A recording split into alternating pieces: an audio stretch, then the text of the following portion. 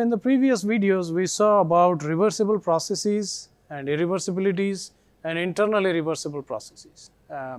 We will tie this in to what we looked at before we started looking at reversible processes, that is heat engines and refrigerators or heat pumps that work in cycles. So, assume that we have a cycle that is consisting of a set of processes, right. A cycle is a set of processes that start at a particular state and undergo many state transitions and come back to the same state, right. So, that is what is a cycle. So, assume that all the processes that occur in that cycle are reversible, right, and that is when we get maximum net work from that cycle, right, because we waste minimum amount of work, right. So, why? Because we are trying to maximize work that we obtain from a system.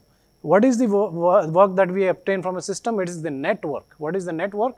It is the work done by the working fluid when it expands or when it does work on a shaft, minus the work done on the working fluid while it goes through a pump or a compressor or a piston that is compressed. So, that is what is the net work, right. And when we want to maximize the net work, what we want to do is maximize the work done by the working fluid and minimize the work done on the working fluid. In both situations, we want the processes to be reversible, and that is why we look at as cycles, or we look at cycles that are reversible, and the best known reversible cycle is called the Carnot cycle, and this is named after a French engineer called Sadi Carnot, who invented or who proposed this cycle in 1824. Remember that France and England were fighting these wars, and the idea was to get maximum work output for minimum heat input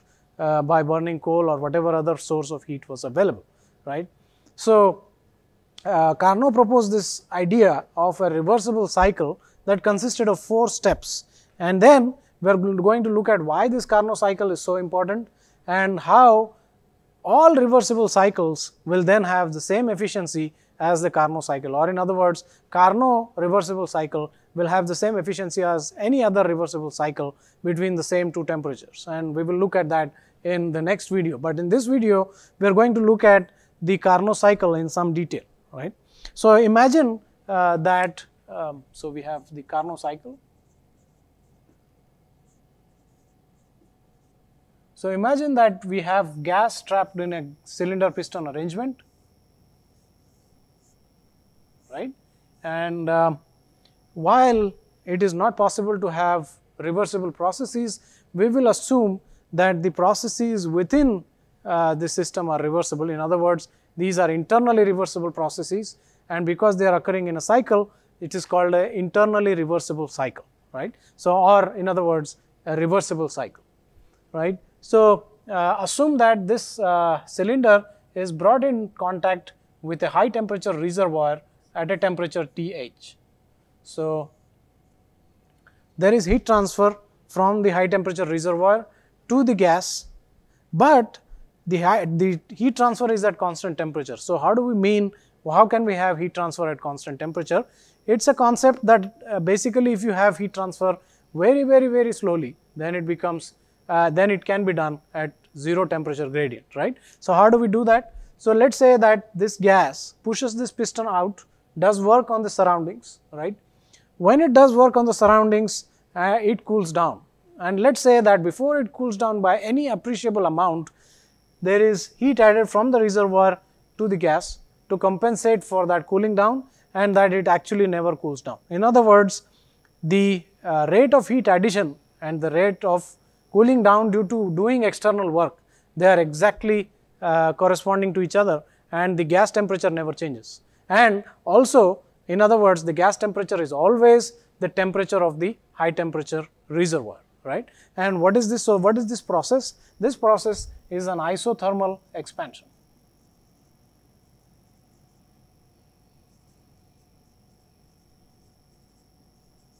In other words, I am adding heat to a system without increasing its temperature, right.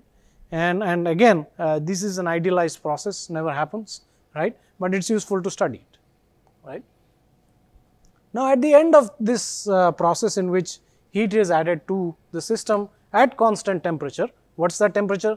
temperature is Th, then suddenly the contact with the thermal reservoir is removed and the entire system is made adiabatic, right, which means no heat can cross the boundaries of that system, right, and then it is allowed to expand a little more, and when it does that, both its temperature and its pressure drop, obviously, because it is an adiabatic expansion. There is no incoming energy, and so therefore the pressure and temperature both drop. So we have an adiabatic expansion.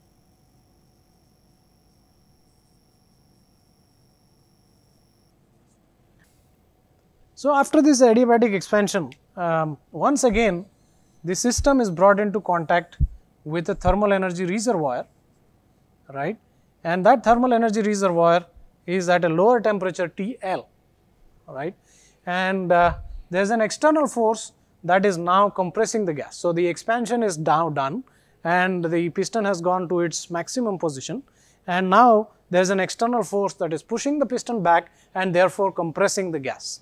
And while it is compressing, obviously it will tend to heat up, right, but the moment it heats up by a small temperature difference dT, there is heat transferred from the system to this low temperature reservoir at TL, and so the temperature never increases beyond TL, right. And what is this TL? TL is the temperature at the end of the adiabatic expansion process, and it is also the temperature during this third process, which is the isothermal compression.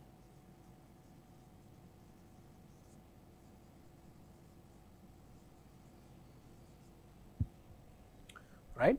So what am I doing? I am compressing the gas, just like I had an isothermal expansion in which the gas was expanding and it was not allowed to cool down because there was a compensating amount of heat that is being added from a high temperature reservoir Th, so that the gas temperature always remained at Th, right.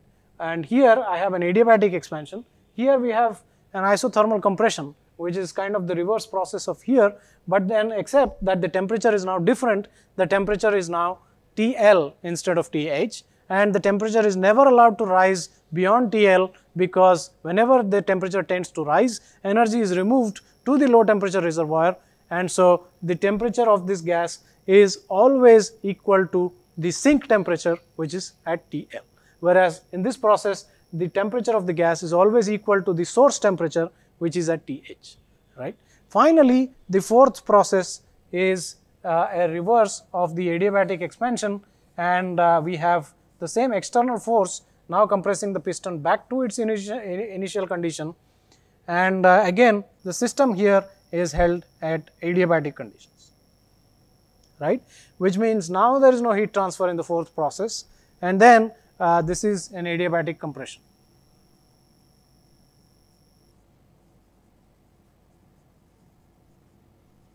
So if I can plot this on a PV diagram,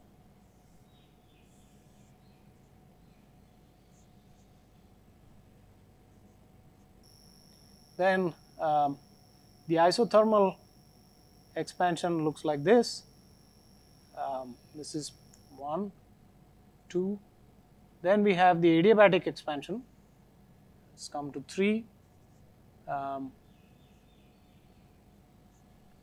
and then we have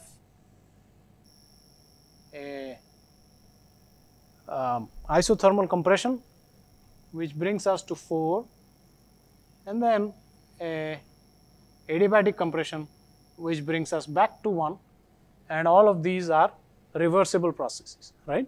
So this is reversible isothermal compression expansion.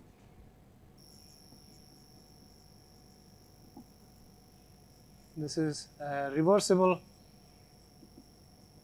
adiabatic expansion. This one is a reversible isothermal compression, and this process here is a reversible adiabatic compression. Right? And so, this is what is called a Carnot cycle.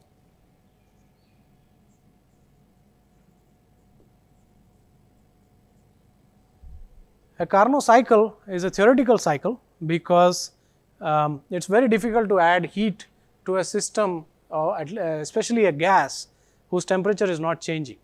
You can add heat to a system that is undergoing a phase change without a temperature difference, but it is very difficult to do that to a gas, right. And so,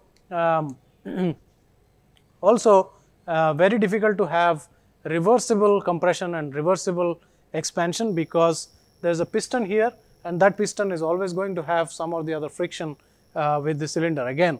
So, it is an idealized process, and all of the processes that occur, the reversible isothermal expansion, adiabatic expansion, isothermal compression and adiabatic compression are all reversible processes, and so therefore, the Carnot cycle itself is a reversible cycle, right. And why do we study this? Because this was the first reversible cycle that was proposed, and it turns out that it has the maximum possible efficiency of any device that operates between temperatures TH and TL, and that is what we are going to see in the future videos, but this is why we study it, right. And we can also have this cycle in reverse.